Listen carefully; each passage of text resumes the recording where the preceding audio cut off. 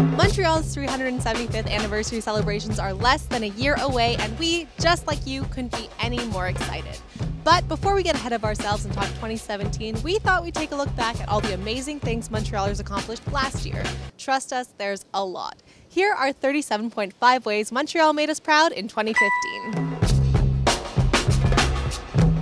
Not one but three local artists won the Governor General's Visual Arts Awards last year. Entre Hawaï, Los Angeles, Manhattan, Las Vegas et La Havane, Montréal fait partie des 20 destinations à voir absolument selon WestJet Magazine. En novembre, le New York Times a publié le texte 36 Hours in Montreal. Yep, le New York Times. En janvier, le New York Times, encore lui, a consacré un texte à la Poutine Week. Notre plat continue à piquer la curiosité à travers le monde. When the World Design Summit chose Montreal to host its inaugural edition in 2017. Le cinéaste montréalais Xavier Dolan a déjà remporté à 26 ans une trentaine de prix, mais en 2015, il a particulièrement fait parler de lui grâce au César du meilleur film étranger pour Mommy. Montréal, terreau fertile de grands talents. 2015 nous a appris que pour la deuxième année consécutive, le Musée des Beaux-Arts de Montréal était le musée le plus fréquenté au Canada. When a Montrealer was elected as Prime Minister of Canada this October. I think he had a famous dad or something? La créativité de Moment Factory dépasse maintenant les frontières. Après avoir ouvert un bureau à Los Angeles en 2014, le studio a ouvert son bureau à Londres en 2015 et fera sa place à Paris en 2016. Verdun's 1769 distillery was awarded a gold medal at the American Distillery Institute's annual Craft Spirit Awards. Côté classique, Montréal a de quoi être fier de Charles-Richard Hamelin qui a remporté le deuxième prix au concours Chopin de Varsovie,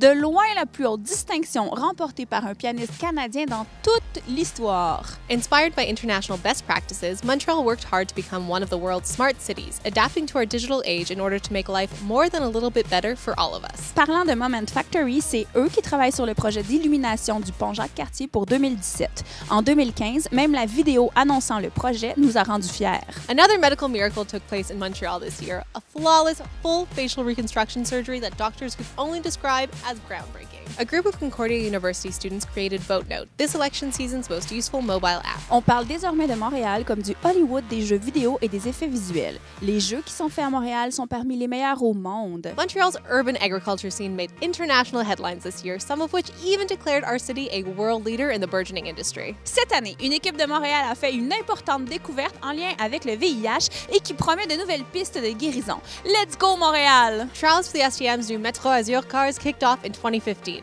We are so excited to see them for ourselves. Les célébrations du 375e débutent dans un an exactement et quelques annonces par rapport à la programmation ont commencé à être faites. Juste de penser à tout ce qui s'en vient nous rend déjà tellement fiers. Et vous? Il y a 37,5 et encore plus raison d'être fiers de l'année de notre ville en 2015. Et maintenant, Montréal continue sur cette belle lancée et montre-nous de quoi tu es capable en 2016. Bonne année!